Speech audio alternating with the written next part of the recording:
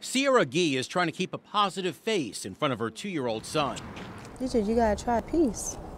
But this single mom is now devastated after becoming the latest rental scam victim. And I found this house on Craigslist and I'm like, okay, I can pay this and it's a nice little house. Sierra found an ad for a cute little house for just $700 a month. Unfortunately, the landlord told her he was out of town for a few weeks. And he says, okay, we'll just put down a security deposit so we can take it off the website. Since all she had were these photos, she drove by to confirm the house was real. I went by it during the daytime to look at it, like to get a sneak.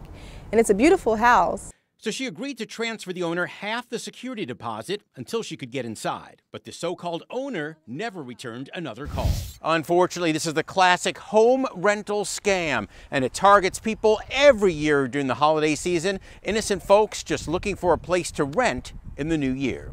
We're not showing the outside of the house because a family recently bought it and now lives there. The photos, stolen from last year's real estate listing. I called the man, but just got a voicemail. Hi, this is John Matarese. The ad is now gone. Sierra out $350.